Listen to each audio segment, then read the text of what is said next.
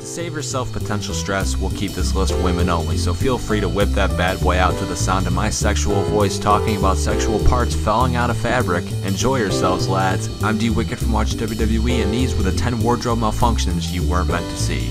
Oh, and I know what you're thinking. You're never supposed to see a wardrobe malfunction. Eva Marie, explain it or fuck off.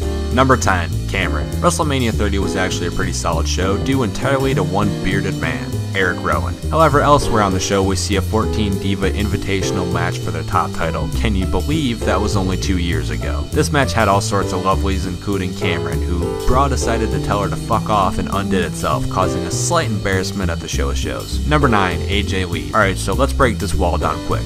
Boobs are fun, right? Literally 9 out of 10 of these entries involve the chest area of a woman in some capacity, so let's cut right to the chase. Boobs. God, I love AJ Lee. Number 8, Caitlyn. It's a nipple.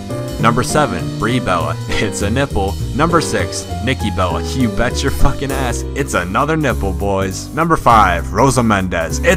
Rosie, you messed up my hype train. Where's Mojo when you need him? Yes, the only bottom to appear on this lovely PG channel, tell your families. Rosa Mendez appears on this list for that little slip up in which another lovely diva pulled down her wrestling gear and there was an ass. Sounds like a weird porno introduction. And there was an ass. Yes, that's the direction I want to take my professional life, becoming the guy who shouts intros to porn. Number 4, Stephanie McMahon. Triple H, you dastardly husband. You just couldn't wait to get home. You just had to whip out Steph's play toy right in the announcer's desk, you sly dog. Number 3, Lita.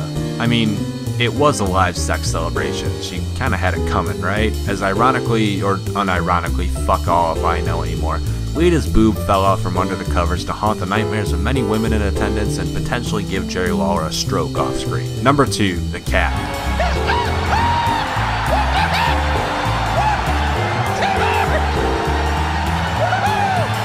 Right, so how's that not number 1? Well, okay, technically it's not a wardrobe malfunction, but I had to include it on this list because horny. What does take the top spot though? And number 1, Jacqueline. Of course it's Jacqueline. Her whole fucking shirt ripped off, exposing both of her breasts. It was a blessed miracle for many young boys and kickstarted the little thing we call puberty for millions across the world.